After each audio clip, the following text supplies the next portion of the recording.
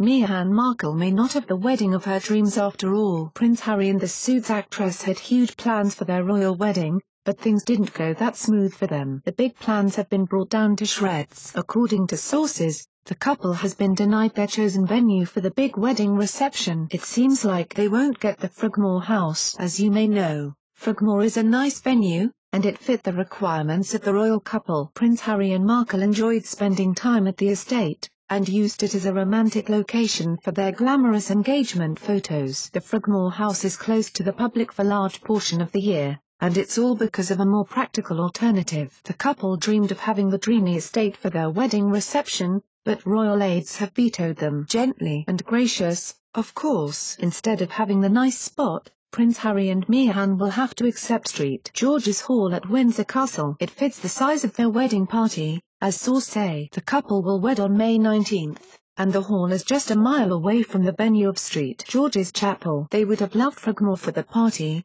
particularly Meghan, who has called it dreamy, but they have been told St. George's Hall is far more practical. Sources say one person who would have readily approved of their choice was the Queen, for whom Frogmore is a very special place. The Queen would also have loved the family to see what had been done at Frogmore. The house has just been renovated by a group of friends as a 70th wedding anniversary gift to her and Philip, the source noted. What do you think about this? How will Meghan behave now?